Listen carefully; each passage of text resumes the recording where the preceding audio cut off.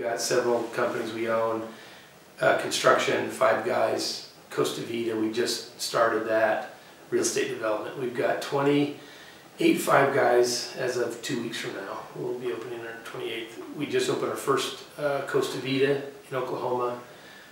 We have 5 guys in 4 states, Utah, Idaho, California, Oklahoma. And we have buildings that we own mainly in Utah. We do have one in Idaho.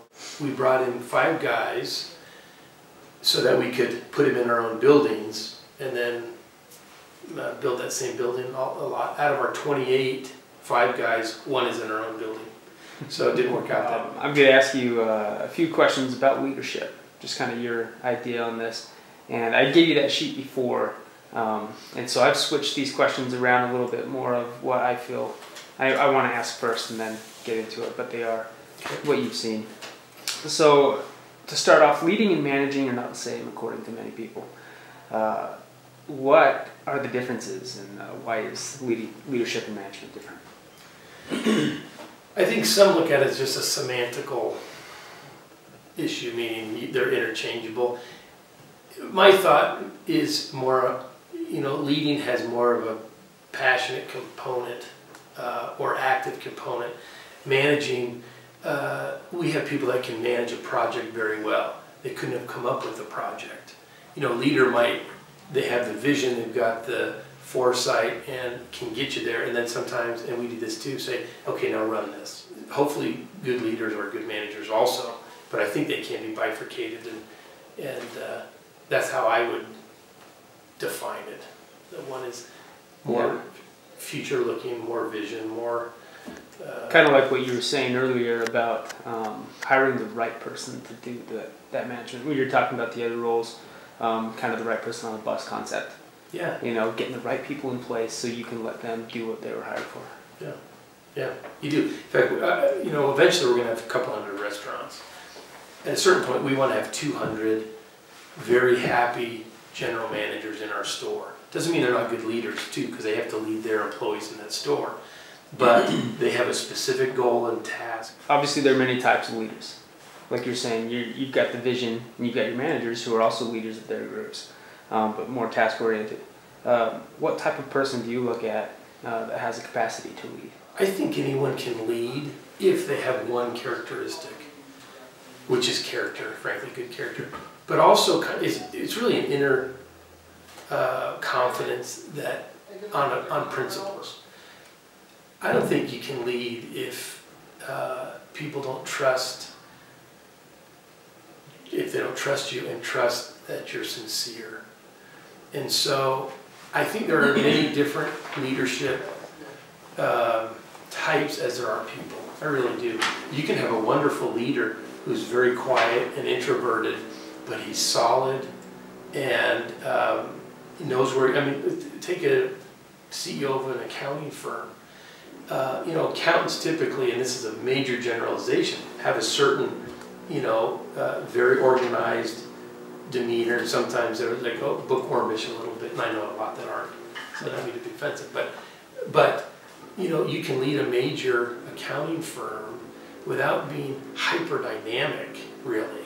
But if you have a good vision, people trust you, you have strong character, they're going to want to follow you and do what you need them to do. And so I think as many, and then you can have the Donald Trumps type who are, pretty extroverted, like the attention, on the other end of the spectrum. I don't know well enough to know if he's a good leader or not. He's a wealthy guy, but I don't know if he's a good leader. But well, it's interesting you say that, and I like it about having the integrity, the trust factor, somebody that's got character that you can get behind. One of the books we just finished reading was How to Manage in a Flat World. It's funny, it's how to manage in a flat world, but it's all about leadership, and it's international business. And out of all there's 60 different firms that they interviewed, and all of them had the same one underlying principle of trust, which is what is the most effective. The leader has to be believed, first of all, and believable.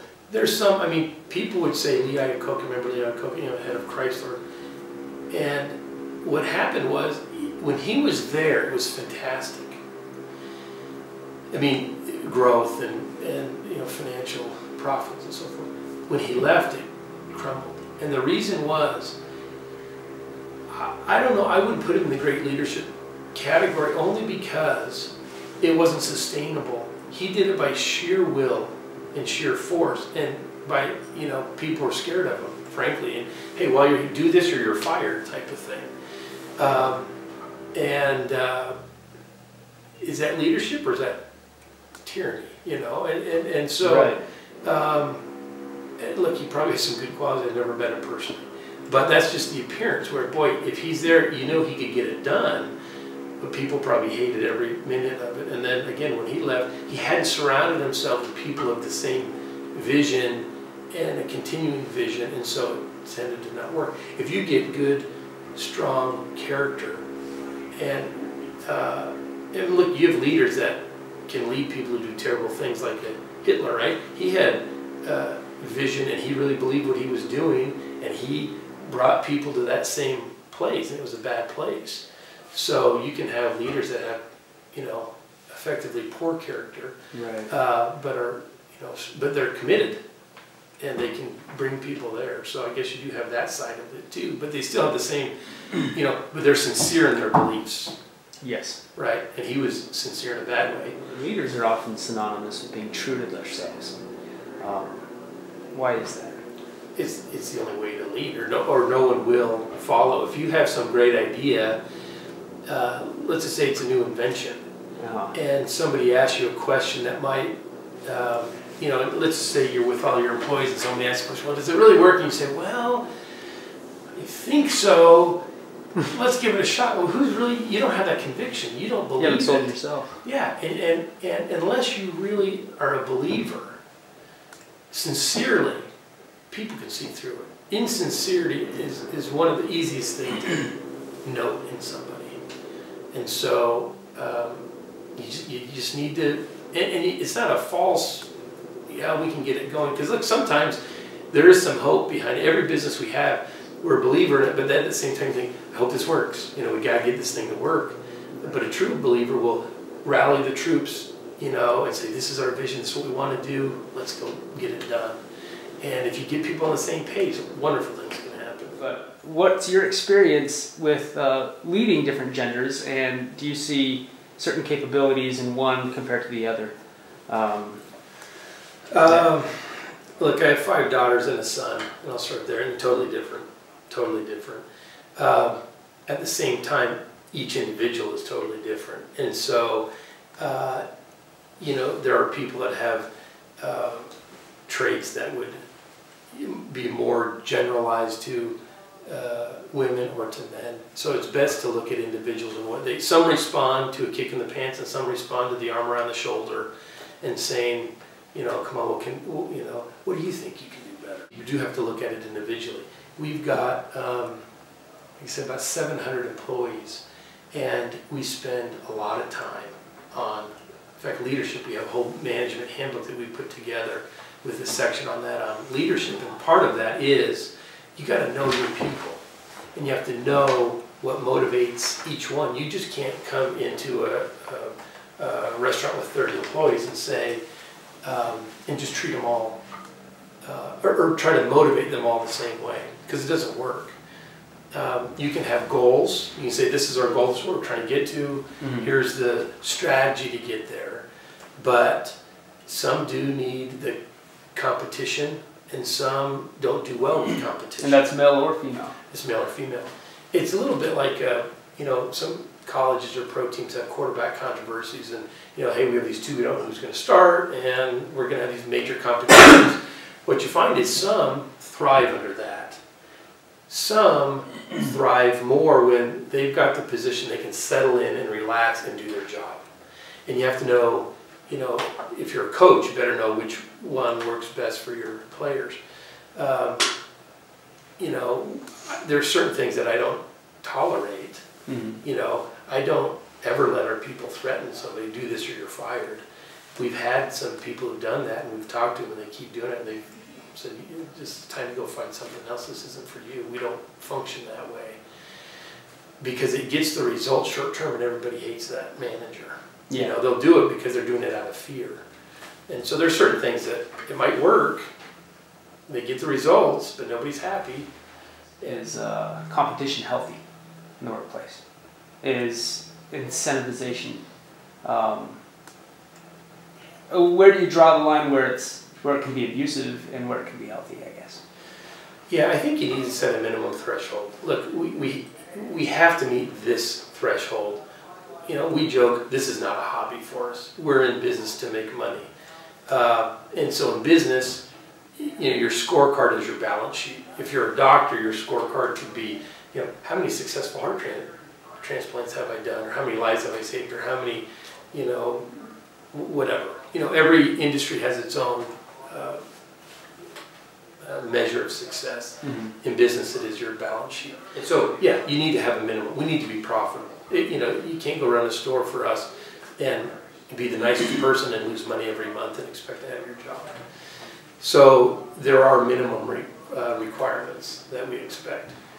That being said, yeah, I think it's okay to have some competition as long as it doesn't cause bad practices, meaning you want to set up a situation where if you do well, it's not at the expense of somebody else. If you do that, now you're encouraging non-help between the two groups, because if you help them and they do well, then it hurts you. That's a bad structure for competition. So I think competition is great as long as you reward those that hit their goals, not at the expense of somebody else. Are leaders born, self-made, or both? I think as long as people have good, strong character, it can be both. I have learned a lot from different people and how they do it just by watching. And have taken, I don't know if it's been overtly trying to study it, but just with exposure to say, wow, you know, that works, that's a great trait, I'd like to emulate that. So I think you can create that, but it's a bit hard to instill principles into people. And so if they don't have those, you know, that's the hard jump to make, to say you'd be a great leader.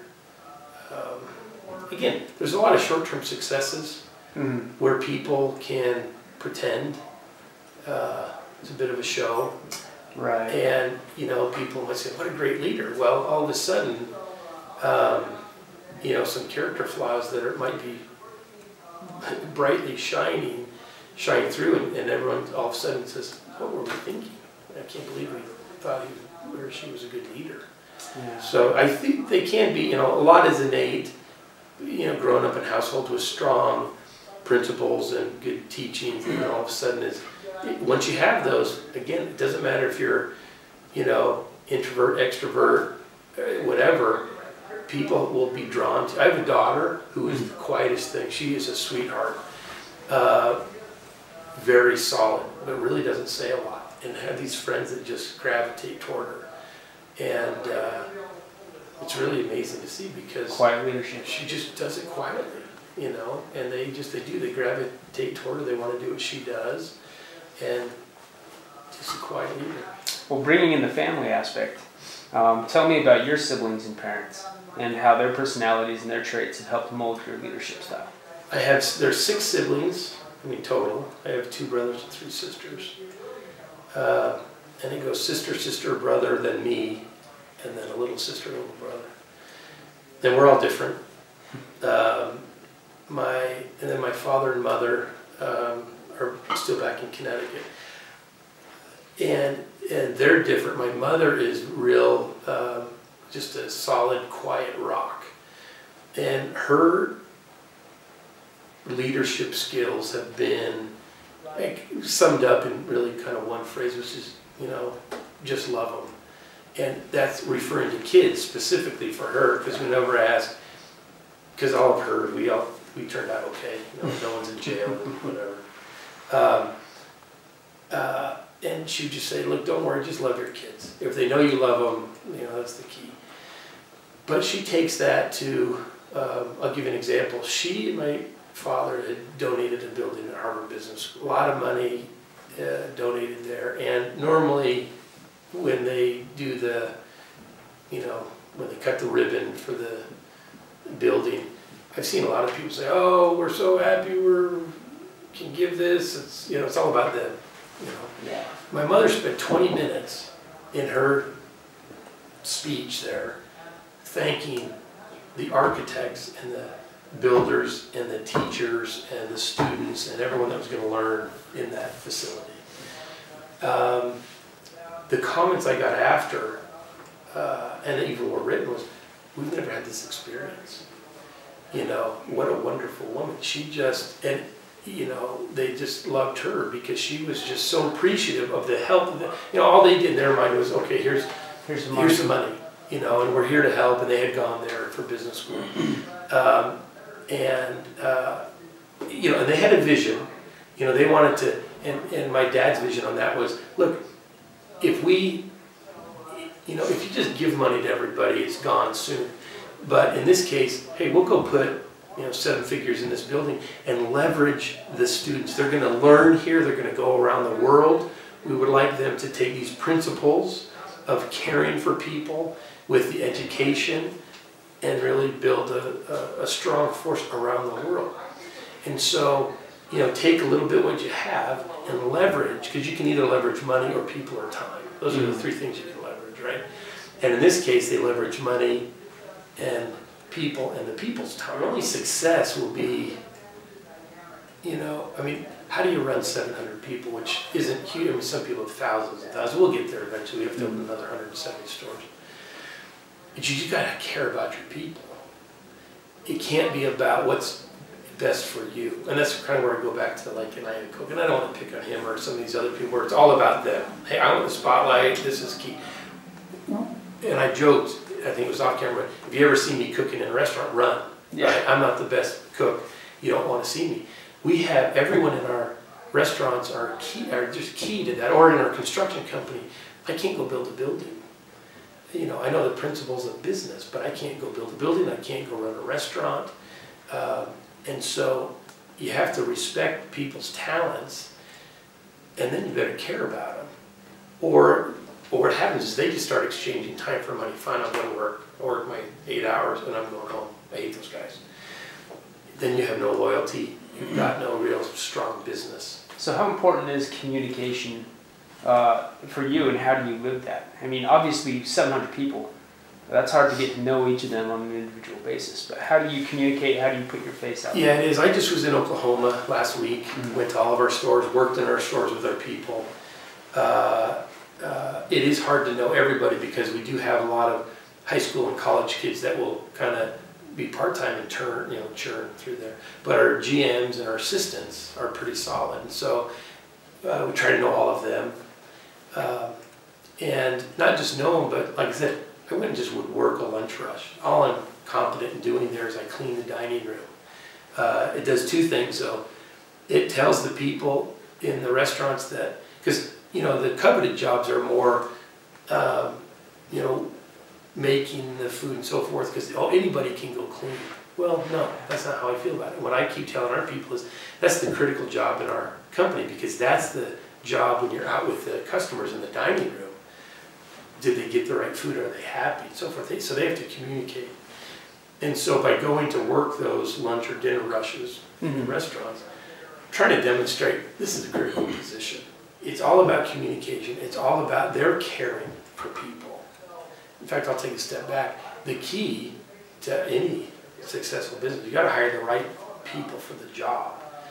And depending on what your business is, that might be a different person. For us, we try to hire for leadership, interestingly. People who have a vision that we don't want the people just exchanging time for money, because they're not going to be happy with the customers. If somebody says, hey, I got mushrooms, I didn't want mushrooms. If somebody doesn't care, then, fine, I'll fix that for you. Or, gee, you ordered wrong. Yeah. You blame the customer? No. And so you have to have people, again, who are confident enough and who care enough to say, sorry, my fault, let me take care of that for you. And it's very hard to train. We have tried to train the wrong people to do that, and they can't ever get there. It's not innate. And so, say, look. So that comes back to some of those things you're born with, I guess, or yeah, learn growing up. Yeah, growing up, how you were trained. Do you really care for people, or are you self-focused? Selfish people don't do well with us because it's not about us, it's always about who we're doing things for. Right, so what was some of the best advice that you've received from a mentor or a friend on leadership? Well, I would say my mother's, because I quote it often, which is just love them. And we try to do that to our employees. And the other one is share, which I get from my dad. He started, I'll give an example, he started a business called Life Re. It was the largest reinsurance company in probably in the world, which was basically the insurance company for the insurance companies for life. So if you get an Allstate policy, life policy, they don't hold that. They'll then sell part of that, so they don't hold all the risk to a reinsurer. So he did that. Okay. But anyway, fact of the matter is, what he did was he gave everybody down to the mail clerk shares in the company, and they eventually went public and sold. Well, they went public and ran it for a while, and then they sold it to the Swiss. And a lot of millionaires, a lot of hundreds of thousandaires, that's a term. Everyone was very wealthy. But what happened was they had ownership. And he said, even the people said, well, instead of throwing that stationery away, we could cut it and glue the ends, and we have notepads. And it saved $10,000 a year, whatever it was.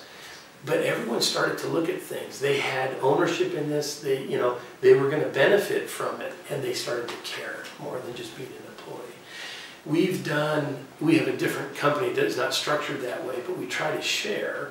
Mm-hmm. And so, look, if you do well, you're compensated for it. We value your opinion. We just had, as an example, we just brought in some of our best GMs and some of our area guys and said, look, we need to figure out a way to more efficiently, basically cut some food costs, because to the customer, everything for us is fresh and high quality.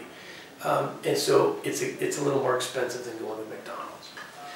Yeah. We can't do it. We have to maintain quality. That's really what we're selling. What can we do then to, on our side, to make sure that there's some money left at the end of the day?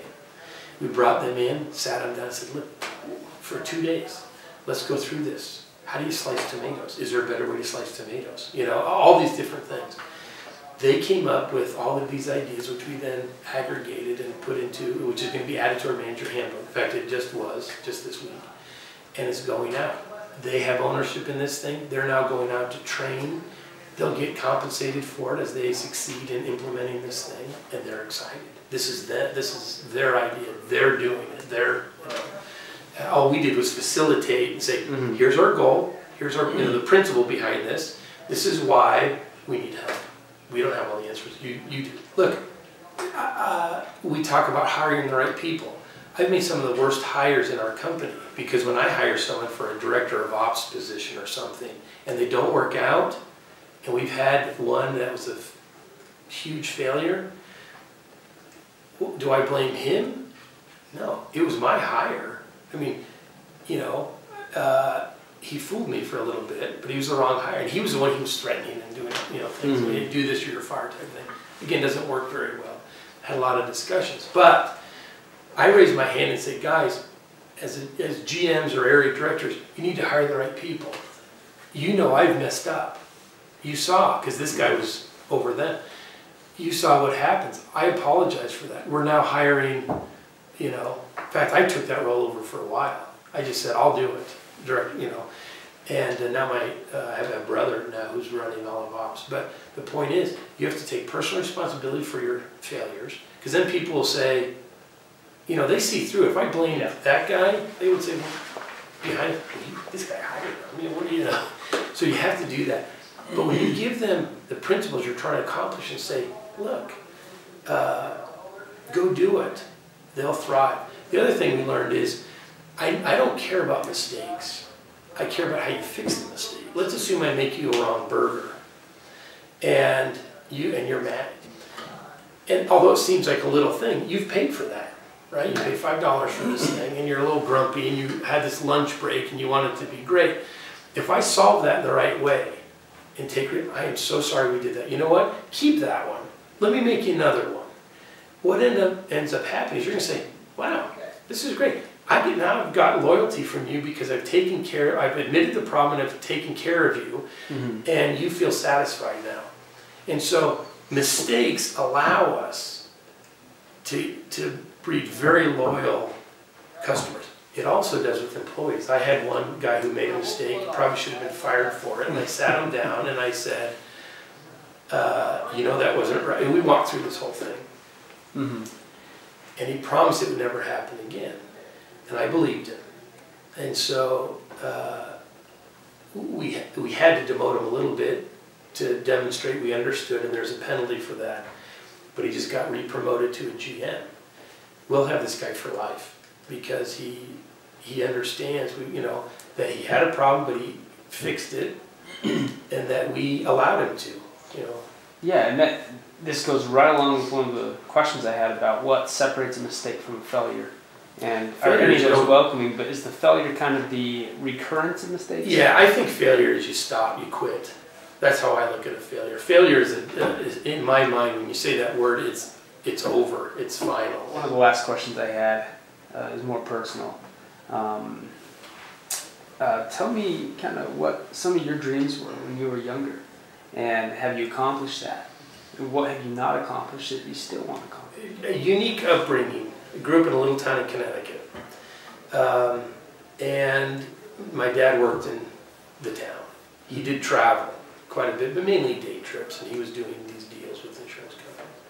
But I always wanted to be like him in the regard that I had no idea how successful he was when I was little, or not, but he turned out to be a successful businessman. But what I wanted to be like him was, he went to all of our games. He went to, you know, and he had all these kids. I had, at one point, we did move to Tampa, Florida for a couple of years when I was in junior high. 31 junior high basketball games around Central Florida. He went to every single one of them.